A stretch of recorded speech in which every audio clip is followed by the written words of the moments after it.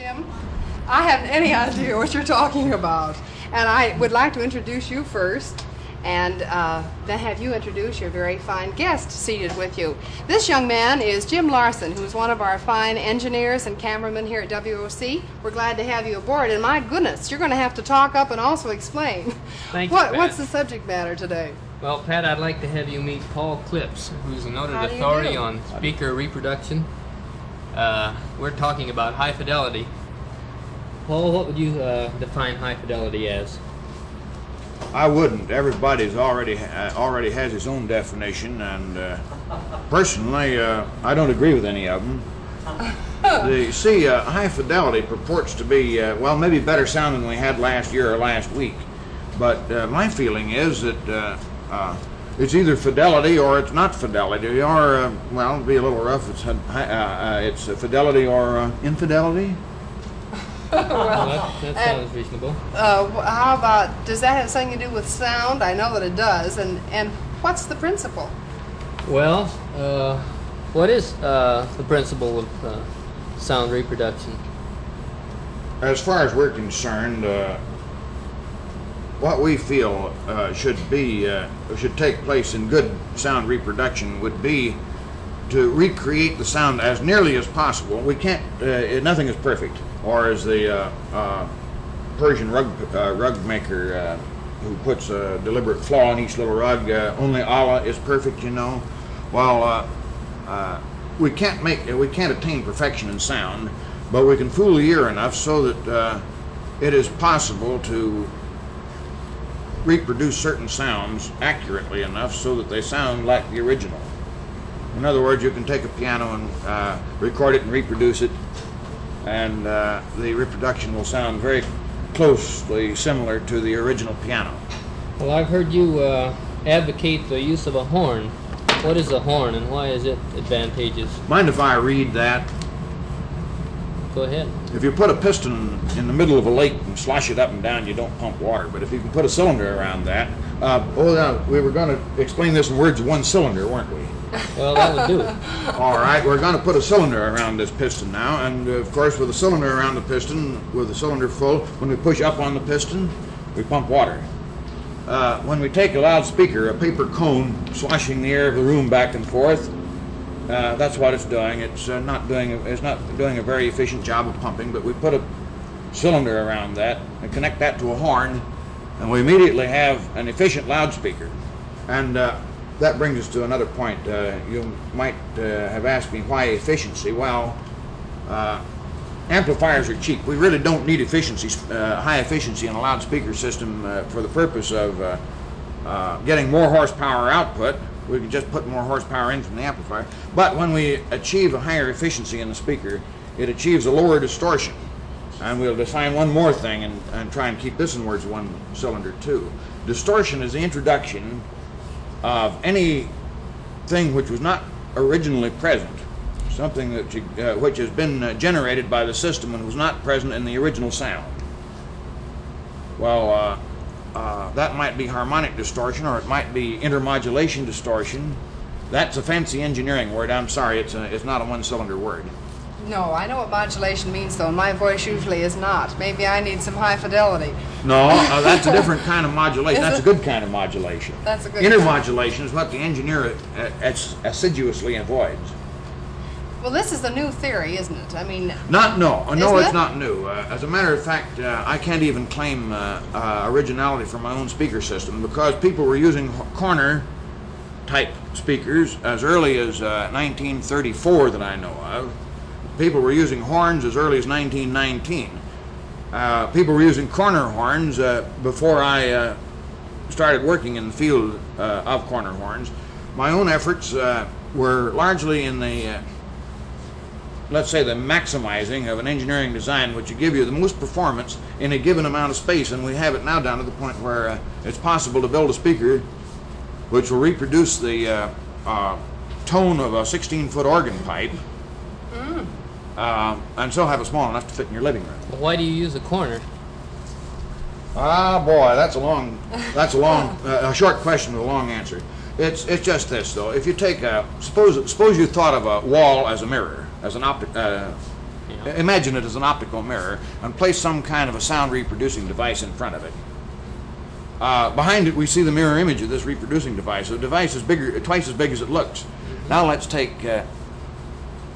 let's take another mirror at right angles to the first one. We've got we've got the original source and 3 mirror images. Take the floor as a further mirror, and we have in all 8 sources of sound.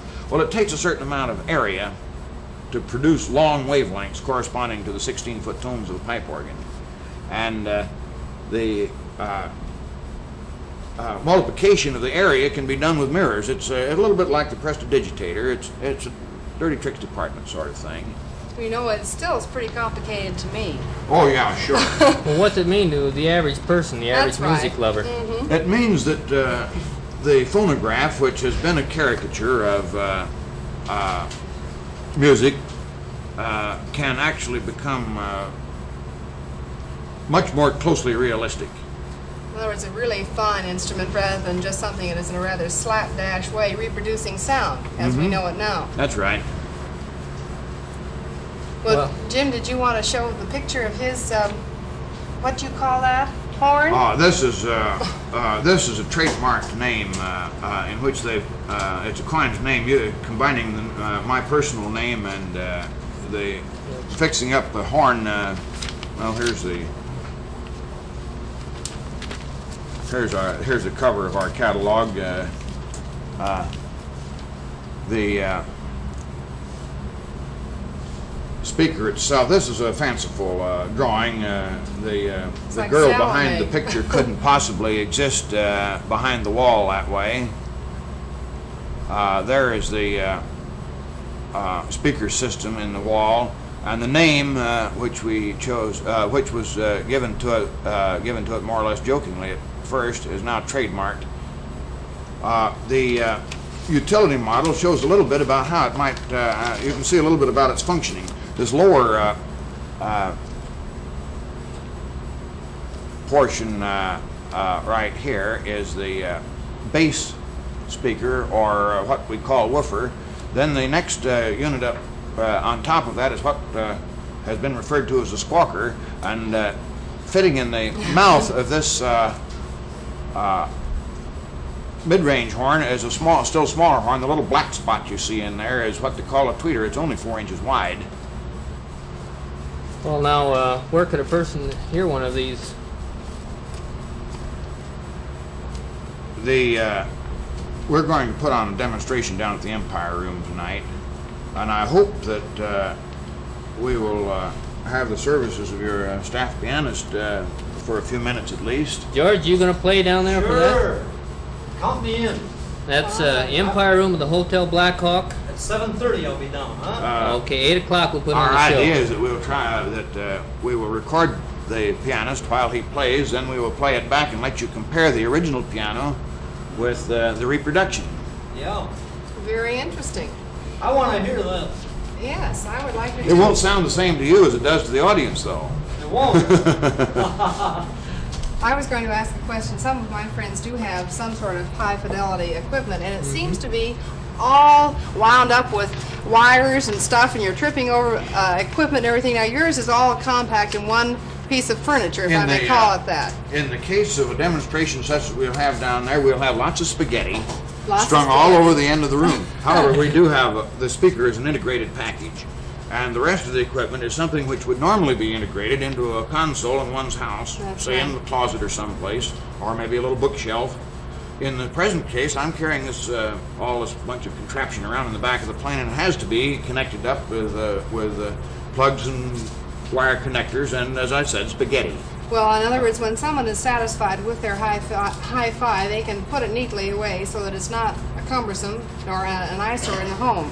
Oh, yeah. Well, Mr. Klipsch, I think that we're all very honored to have you with us today. It's very fine to have a person as outstanding in his field as are you, and thank you, old dear, and I'll see lots of you around here at WOC. And now let's listen to Phil Kane and see what the news and the weather outlook is. Well, there are 2 big unresolved quarrels today. The Senate Investigating Subcommittee is now to the point of writing a report on the Army McCarthy hearings. Senator Karl Mundt says the hearings could have gone on indefinitely, but he said there is now enough to create a report.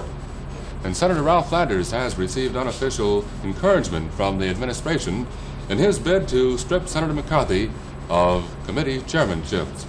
And the left-wing government of Guatemala faced an advancing invasion army, and it prepares now to go before a 5-nation Inter-American Peace Commission. We'll see what will develop there. And now in the weather department, the weatherman says partly cloudy, warm and humid. Those are two familiar words. Too familiar, warm and humid, tonight and tomorrow, with occasional thunder showers tonight and tomorrow. Low tonight, 70, high this afternoon, which, well, it's reached the high right now, 92 degrees, and it's expected to go up to 92 again tomorrow. That's the weather and the news, and here's Pat. Well, you don't feel it must not be quite so humid. None of us are sitting here dripping. We've got the fan going. I hope you're as comfortable at home. And speaking about comfort, I think we should all sit back and enjoy some wonderful...